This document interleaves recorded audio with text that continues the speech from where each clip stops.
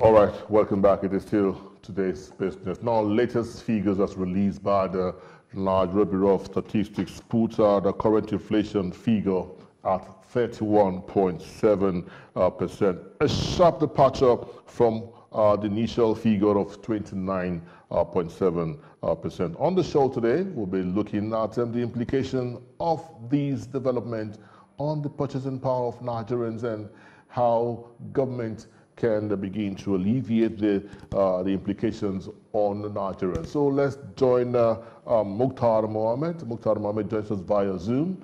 So good to have you on today's business, Mukhtar. Thank you, David. My pleasure. Fantastic, Mukhtar. So good to have you join us to discuss inflation figures. Mukhtar is the MD CEO, Finance with Mukhtar, and he's an economist. Mukhtar, 31.7% is what the NBS had released. First and foremost, Mukhtar, is this figure, do you think this figure is a reflection of where we are in terms of consumer price index? Well, David, when you talk about consumer price index, that's a different ball game entirely. If it is where we are, I don't think it is where we are. You just need to go to the market. You realize that these figures don't go up by just 1 point something percent. A friend of mine was making an analogy of recently. Say if you buy something, maybe you're supposed to buy like 3, you bought only 2, and you decide to just turn back. By the time you get back, the price has gone up by almost 50%. So I don't think it's a true reflection of what Nigerians are going through. But again, is the overall statistic, and they have a way they collate this data. So we could not but agree with them as it stands. Even as it stands, based on their own, it's still very, very bad because we've entered 31 and we don't see any. There's no hope that it's going to be a slowdown anytime soon. So definitely, we'll continue to wage the war on inflation, and the CBN need to come up with their own strategy on how to do this. All right, fantastic, Mukhtar, fantastic. But then let's look at the components of the figures. Food inflation contributed about 35% to the entire figures. I don't know, did you see this coming? Yes, I saw it coming, David. That's why I'm saying that when you buy something, you go back. Now, food inflation in Nigeria is caused by a lot of factors. Now, at this present moment, it's caused by cost of production, cost of transportation, and also security challenges. Are 3 umingos of situation that in this space of the Nigeria economic strategy, the farmers. So I'm not surprised it's there. I'm even surprised that it's lower. So at 35%, I thought we'll be doing something up to like 50 to 60% in terms of food inflation. And you know what I keep saying is that the irony of it all is that in the rural area, those inflation figures are so going up. So it tax for the government to be able to begin to think how they will handle it. They've been rolling out like Lagos State, rolling out some markets that people need to go and buy something for free. Well, it's not it's not going to be everybody that will be able to go there with one condition or the other. So government should devise other means whereby they can impact the life of the people, even if you are not subsidizing food, you're subsidizing agriculture. If you're not subsidizing agriculture, you're subsidizing, you're not subsidizing means of transportation. You must subsidize something that will have an overall effect on the generality of Nigeria rather than subsidize one item that seems to be beneficiary to the rich.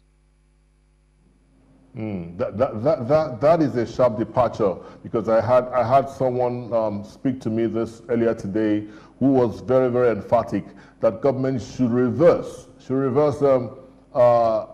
removal of fuel subsidy as well as their position on the floating of the naira. Do you think if these two contributions are dealt with, do you foresee a drastic impact on the inflationary pressures that Nigerians are facing at the moment? No, David, it will not happen, because if you go by the data, I listened to your news, you were talking about crude oil prices have increased by 4% in the UK. When you talked about deregulation, that means once there's a price increment, it's supposed to be all about. Then they will also see price increment in refined petroleum products, especially when you're importing it from the outside of the country. So now we've been made to understand that we are paying subsidy. Maybe we don't know how much of the subsidy we are paying. Government will need to come out clear on that. But obviously, the price of cars have gone up, and so we are definitely paying a subsidy. For the floating of the naira, like I said, it was a very good policy, but we did not have the warlocks. David, let me give you an example. The Egyptians were asked to float their currency. They just did it, which is okay. But what they did was to have a water. They had an agreement with World Bank, not just telling us to float our currency. You need to come up with a plan for us, and you need to be part of it because we know that if we float our currency, we may have challenges, and that could drive up inflation. That could create a big gap also in our exchange system. So the first what they did was to make sure that the IMF invested about 8 billion in terms of liquidity. And at the very first day that this currency was devalued, the currency went up by 50%. Then the second day, it has gone down by 30%. And then there's been liquidity. So you could see the strategy there. Even up to this moment, the European Union also are now beginning to think that the world will also help Egypt with funds because they know that no central bank in the world will leave your currency for market forces. So is that strategy okay? Is floating of the naira is okay? Yes, it's okay because it should be a means of attracting investors to Nigeria. And we have been seeing those investors trickling in. But again, you must not allow that gap to be as wide as it is now. That is the challenge that the government, like I said in your program, it was for the first time we saw the official exchange rate trying to catch up with the already overvalued parallel market rate. So I don't think floating of the naira removal of subsidy was going to reduce the price. If we do removal of subsidy today, the NNPC can decide that they're not importing fuel again because they don't have the resources, and then we'll begin a very, very big crisis. Well, we are being hit on virtually every side of the economy. Mukhtar, what can we do at the moment? Before what we can do, I'm looking at, this is the figures for February of 2024. Are you hoping that this could change? I mean, when you look at the realities in the month of March, do you think the figures might just go up again, or we are trying to tame? Any effort in taming this inflation? You saw NPR increase at the last MPC meeting, even though, yes, you probably say that the effect would not have been felt so soon. Probably be expecting to feel the effect of the rise on NPR maybe from the month of March or April. But does that tell me that we just might experience a spiraling inflation by the next figure? By the next month, rather. David, I don't expect the figures to go down immediately, like you've said, drastically. Hopefully, like I said, in the second quarter, we'll see a slowdown. We'll begin to see the numbers coming down, especially when the federal government start having effects and people are able to access effects and bring in some of the goods into the country to compete with Nigerian goods. Then we could begin to see those rates come down. But as it stands now, I don't see anything bringing it down. But again, another thing that will bring it down is the Port Harcourt refinery that is coming to stream, and the Dangote refinery that will come any moment from now. So when those come in, those will bring down the energy cost in terms of, yeah, they will buy crude oil at international price, but again, they are going to sell for locals, and they're going to knock off all the charges that we normally have. So that could also bring down the cost of fuel, bring down the cost of transportation, and that will generally bring down inflationary pressure for Nigeria. So I have the opinion that, but for now, I think the CBN really have a lot in their hands.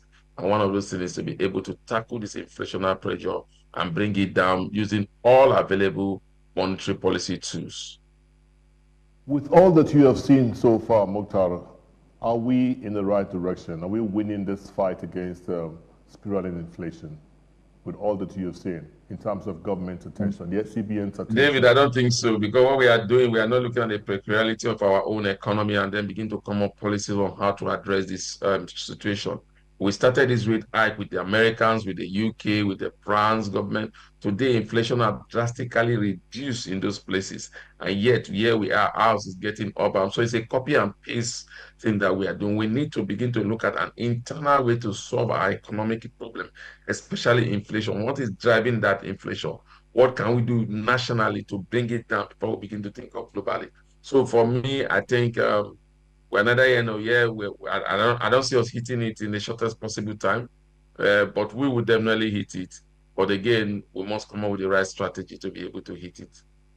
Dr. I have to let you go, but before then, how would Nigerians begin to understand the impact of this rising inflation? What should they be looking out for to tell them that this is as a result of inflationary pressure that the economy has been faced with? It's simple. When you go to the market, some things have gone up.